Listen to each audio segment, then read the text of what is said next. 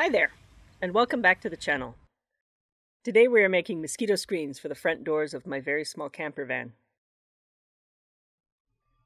They will attach with magnets and will also be held in place by the frame of the door when it's closed. As a bonus, I'll also show you how to make a little stuff sack for keeping them in. A while back I showed you all my various mosquito screens for the camper van, including these failed ones for the front windows. They had a lot of problems. I'd put curtain weights at the bottom that did not hold it in place the way I imagined, and these flat magnet strips were very weak and they didn't hold at all. It was touchy to put up and would sometimes fall down in the middle of the night, leaving us at the mercy of the bugs. So I'm starting over. Luckily, I have my window covers close at hand to use as a template. I'll need a bit of extra fabric, so I'll need a good margin when I'm cutting them out. Now we can head out to the van. Part of the problem with the first set of screens was that the magnets had to hold the screen up under the window edge. This time I'm going to shift the magnets to the top, the outer edge of the window.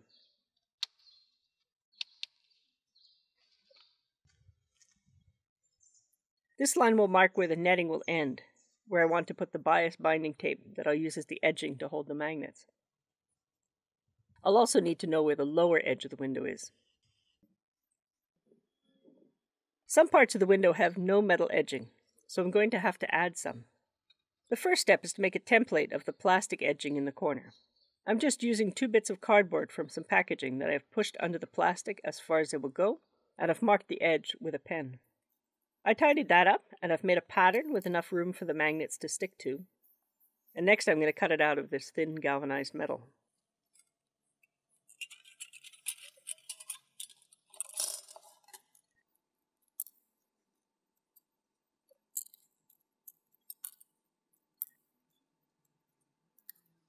This little part here is going to be folded down to follow the shape of the door. I'm using these sheet metal vice grips, which are a huge help. They help to get a nice, even, smooth bend. Looks pretty fancy, doesn't it?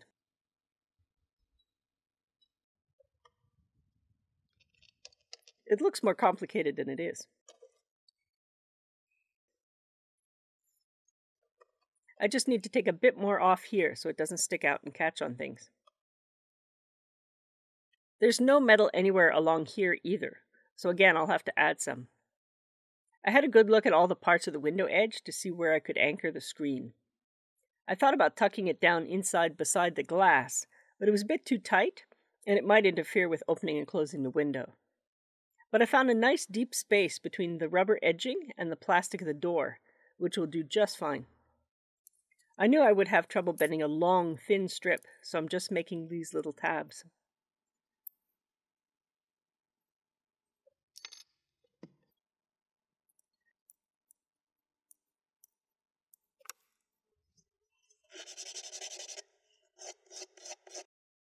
I happen to have a can of this rubbery sealant hanging around, which gives a nice plasticky finish, but you could just use black spray paint or even leave them unpainted. They would work just fine. The paint is just for aesthetics. This is more of the no-seam netting that I used for all the other screens in the van. I like it because it can keep out even the tiniest of little black flies. I've spread the netting out over my template. On this side, the template seems to have a weird curved edge, but I decided to just cut it straight, so hopefully that won't be a mistake. I've made a mark to show where the door handle was, so I will end the screen just above that level. The next step is to open out the bias tape and sew it on all around the edge of the screen. Once I have marked all the magnet placements, I can fold the bias tape back over the edge of the netting and sew it down. I want to leave spots to be able to insert the magnets. So as I'm sewing, I'm just going to stop, jump ahead about 1/2 inch, and then continue to sew the tape down. You probably can't see a thing of what I'm talking about with the black thread on the black fabric, so this is what's happening. The first line of sewing that I just did are these red lines, with the gaps for inserting the magnets. Next I'm going to start sewing a line down the other edge of the binding, and form pockets for the magnets. When I get to the spot for the magnet, I'll turn and sew the first side of the pocket. Then I slip the magnet in and I push it further down the binding so it's not in the way of my presser foot for the next step. I turn it again and I sew the second side of the pocket. I stop, slip the magnet back into the pocket space, then sew the third side of the pocket shut. The magnet is now trapped in its pocket. Then I keep going all the way around, sewing in the magnets as I go. For the lower edge of the window, I'm going to make these little magnet pierogies. I decide to make them half circles, so I'll mark them out with the help of this big washer, and I'm going to leave a little bit of space between each one to leave a seam allowance. I'm lining them up along the selvage edge of the fabric. That way I don't need to worry about the edges fraying. Then I'll take this whole piece to the sewing machine and sew around each circle before cutting them apart.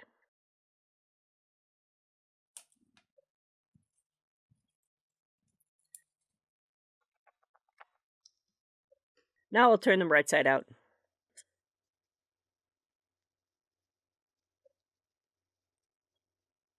I don't really need it for this, but I like to use the end of a metal chopstick to help me get them smooth. I'm using 1/2-inch rare earth magnets. I put one in each pocket, and next I need to sew the edges shut. They are very small, and they have a big old magnet inside, which makes them extra hard to sew.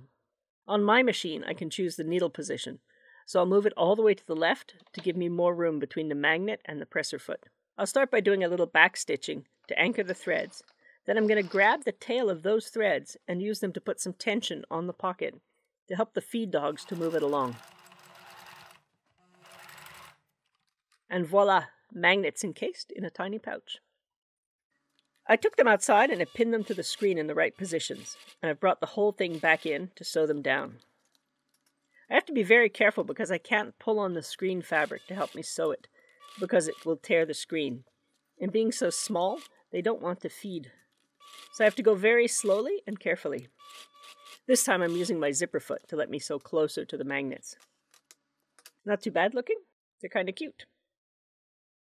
Before installing the metal corner piece, I'm going to clean the plastic with some rubbing alcohol to get off any grease or dirt. I found in my test fittings that the magnets were strong enough to pull the metal piece out when I removed the screen.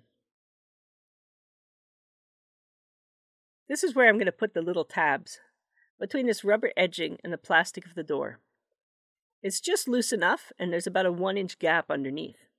They lie perfectly flat, so I should not feel them at all when I put my arm on the edge of the window.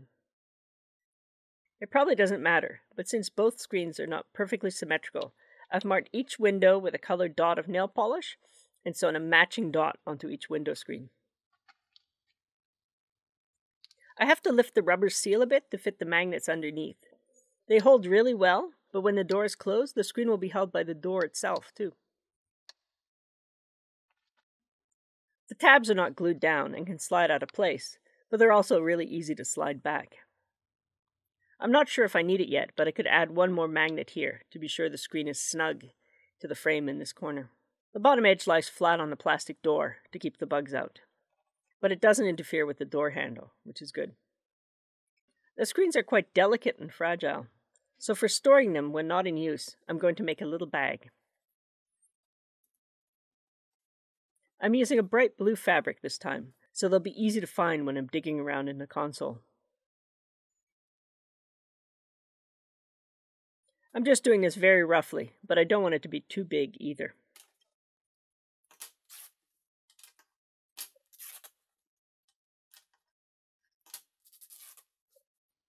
I have a bunch of these locking cord stops, so I'll use one of them.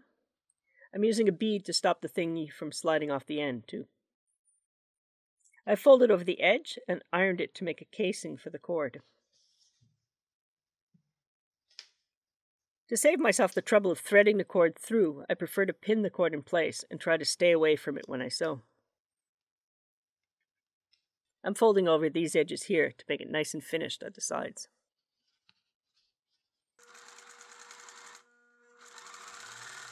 Things are a bit weird where the casing meets the seam allowance, so I want to pin the seam allowance open as much as possible before sewing it. Now I'll sew the bottom of the bag and up the sides.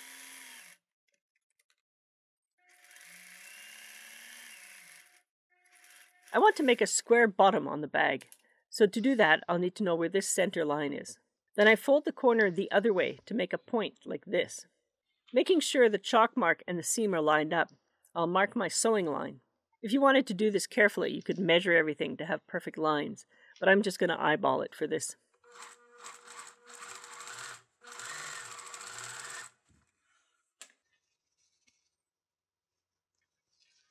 Now I'll do the other side, trying to get them the same.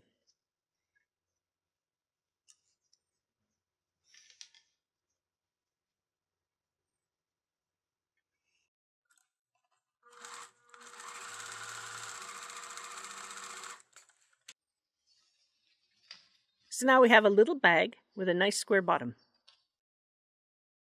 I left a bit of extra cord, so I can cut that off now, and I'll sew over the overlapped end a few times to close the loop. I find that cleaner looking and easier to thread into the casing than a great big knot. So now I have a nice little bag that will make it easy to keep the screens safe from harm.